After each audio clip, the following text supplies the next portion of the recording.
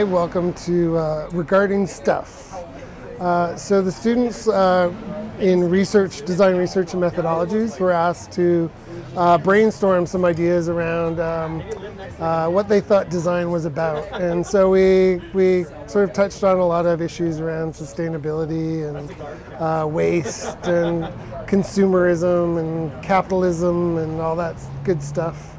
But the students decided that in the end, when it's, in the end, we're all basically skin and bones at the end. So we sort of were riffing off that idea of bones. A lot of people try different materials, different technologies, different ways of working.